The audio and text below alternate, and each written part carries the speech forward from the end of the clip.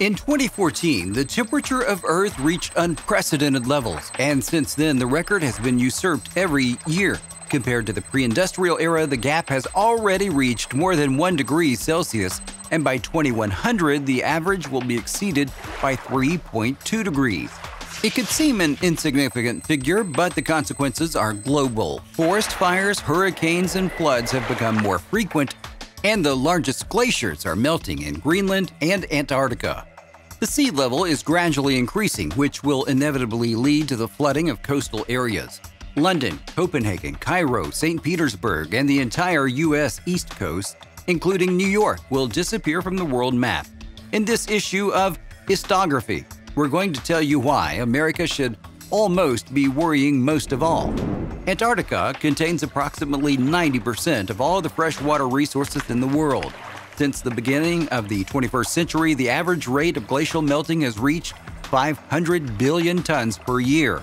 According to rough estimates, if greenhouse gas emissions remain at the same level, then by 2070, the average global temperature will have risen by 5 degrees Celsius, and all of the planet's ice will melt. That's enough to raise sea levels by as much as 60 meters or 200 feet. Flood 2 will capture about 1.8 million square kilometers of land, and 187 million people will be left homeless. Firstly, settlements located on the coast will suffer. 10% of them are already struggling every year with constant floods, which will become widespread after 2060. In addition, the frequency of the occurrence of tropical cyclones will increase. Statistics show that until 2010, an average of 82 cyclones a year raged on Earth. But since 2014, there have been more than 91 of them, and this number is steadily growing. Climatologist Thomas Wall of the College of Marine Science Research has worked out how changes in nature will affect coastal cities. He calculated that in the 21st century, the coastal states of the United States will be at severe risk of flooding. The researcher created a flood model when both a downpour and a violent storm begin at the same time. As an example, he cited the tropical cyclone Doria, which swept over the country in 1971. Then there was 120 millimeters of precipitation per day, and the average height of the tide during the storm reached 4 feet or 120 centimeters. The scientists took this data as a basis and came to a worrying conclusion. In the worst-case scenario, which still is not so improbable, the United States will face a major problem. If such weather conditions become the norm in the near future, then flooding of New York will occur in 42 years.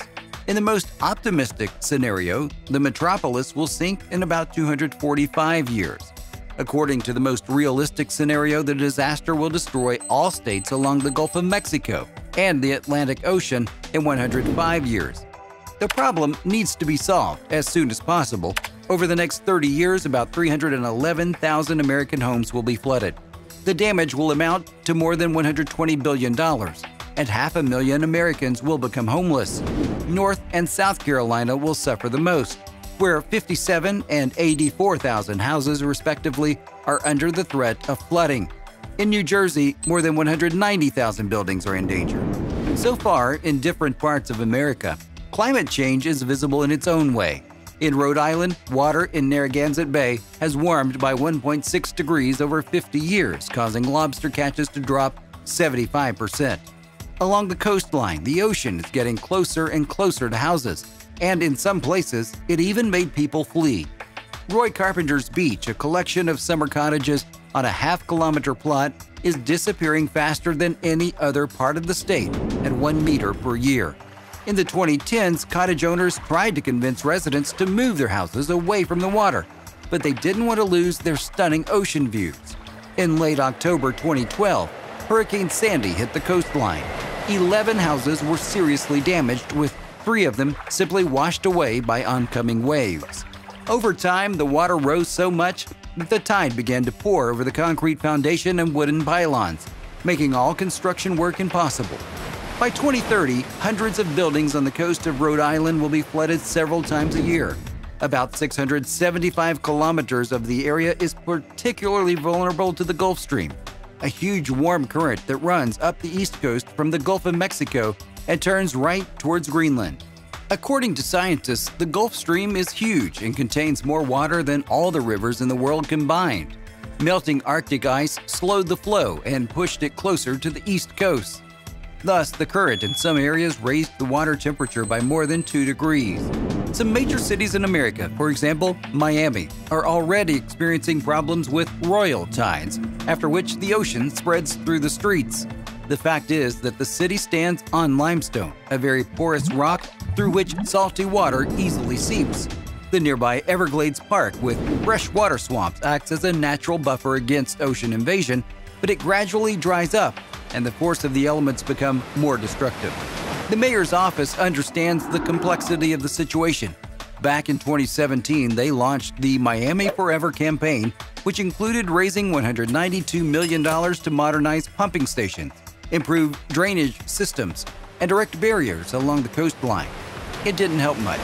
In November 2020, the storm Eta flooded entire streets and houses in Broward, Miami-Dade, and Monroe counties. In some places, the water reached the knee. In addition to Miami, there are at least 7 more U.S. cities that urgently need to build new infrastructure and come up with a reliable barrier from the ocean.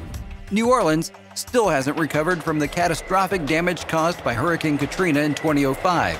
Situated in a river delta, some areas of which are 4.5 meters or 15 feet below sea level, it's very vulnerable to flooding. In the past, New Orleans was surrounded by swampy areas that protected it from the elements. But draining the swamps for agricultural purposes has had a detrimental effect on the city. NASA research has shown that parts of the city are sinking at a rate of 5 centimeters a year, so the city's unlikely to survive by 2100. The situation is similar in Houston. Excessive pumping of groundwater has caused a change in pressure on the ground, causing it to slowly sink. This was first reported after Hurricane Harvey, which swept over Texas in August 2017. As a result, 135,000 houses were damaged, 107 people died, and more than 30,000 residents were left homeless. Since Houston is not a coastal city, it's not threatened by rising sea levels. But the frequent hurricanes combined with the city's low location and subsidence will inevitably lead to flooding in some areas in the future. During Hurricane Sandy in October 2012, Atlantic City, New Jersey was hit hardest. At the worst moment of the storm, up to 80% of the city's area was underwater, and the water level reached 2.5 meters or 8 feet. The city is one of the most vulnerable to flooding in the United States, but the next natural disaster could be fatal. Research by the scientific organization Climate Central shows that at least 37,000 residents will be forced to look for new housing. The neighboring metropolis, New York, will also lose some neighborhoods by 2100. The area with the greatest risk is Queens. Over the next 30 years, more than 2,700 houses and 7,000 residents will be subject to regular floods. And in another decade, 96,000 buildings will be under attack. It is of note that the residents of Manhattan have nothing to worry about. The area will hardly be affected, but it will become a real island in the middle of the ocean. But in Charleston, South Carolina, a local newspaper wrote back in 2010 that in 40 years the town would turn into a half-sunken ghost town.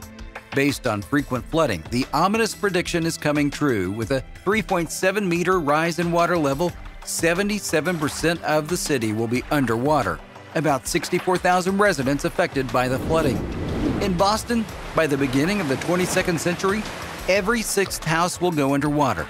The city may not be completely flooded, but it will certainly cease to exist as we know it.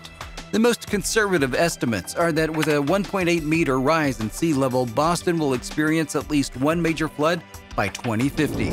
The rising water level in the future may collapse on another large city in the Bay, Seattle. By 2050, most areas will be flooded. Georgetown, South Park, Harbor Island, Interbay, Golden Garden.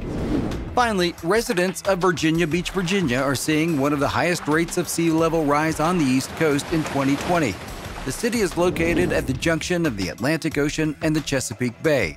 When a violent storm breaks out, both bodies of water will start being destructive. By 2100, the sea level will rise 3.7 meters there. As early as 2018, Hurricane Florence showed what the city will look like in the future, a wasteland flooded with water. Are Americans ready for this future? Scientists predict that by 2047, air temperatures around the world will reach unprecedented highs, and those places that were recently cold will turn into new resorts. They will become a climatic refuge for those whose homes will become victims of the flood. The most promising state, Alaska, which will be much less affected by global warming. Also, residents of the coastal strip in the Pacific Northwest may not worry. For example, Portland and its environs. They rise above sea level, so they will not be affected as much by flooding. According to scientists, this is where global warming migrants should go. Climate change seems distant and unrealistic until it's too late. However, mankind has a chance for salvation. Some experts believe that global warming will soon cause a new ice age. When the temperature reaches a critically high point, an oceanic apocalypse will begin. The rapidly melting glaciers will finally disrupt the circulation of warm currents and, first of all, the Gulf Stream, which has already lost its rhythm. Heat will not be able to travel from the equator to Europe and America, which will lower temperatures on the continents. So what do you think? Will scientists be able to stop the flood too, or a new ice age? Share your opinion in the comments. As always, don't forget to like, share the video with your friends, and subscribe. See you next time.